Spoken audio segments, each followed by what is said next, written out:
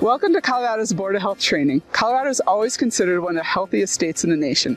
No matter where you live in Colorado, residents care about their health and the health of their environment.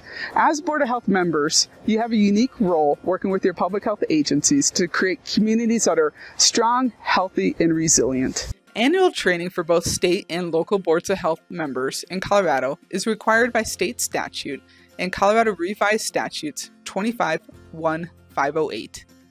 These trainings are designed specifically to support you in your role as a Board of Health member. This year, we are pleased to announce a major update in our Board of Health training program. Based on your feedback, we're able to offer Board of Health members more options within their training requirement so that you can customize your training plan based on your experience, needs, and the issues currently facing your community. Board of Health members have been emailed a link to a training plan with 4 parts. The link to the training plan is also available on Board of Health members' CoTrain accounts and on our office's website.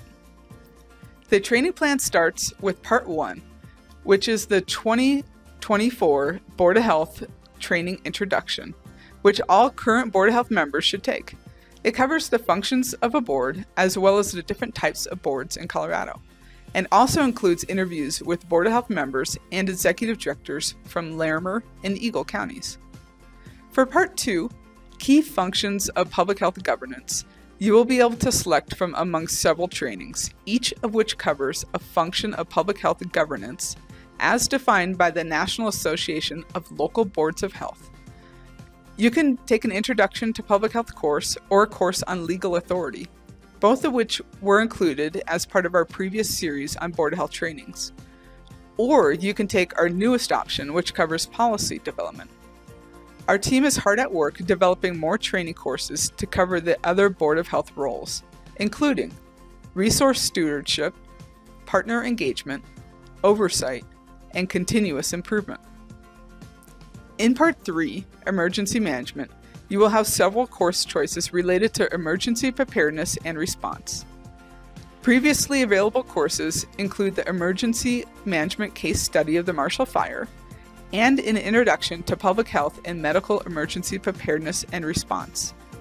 New this year is a course on the Board of Health's role in an emergency with interviews from current Board of Health members. Last, Part 4, Your Feedback, is an evaluation survey. You are required to submit the evaluation in order to receive credit for completing the Board of Health training in 2024. The information you provide guides our team in making improvements in our training offerings. Please note that if your Board of Health takes the training together, the survey must be completed by each participating Board of Health member. I speak for all Colorado Public Health Agency staff when I say we look forward to working with you to make Colorado even better.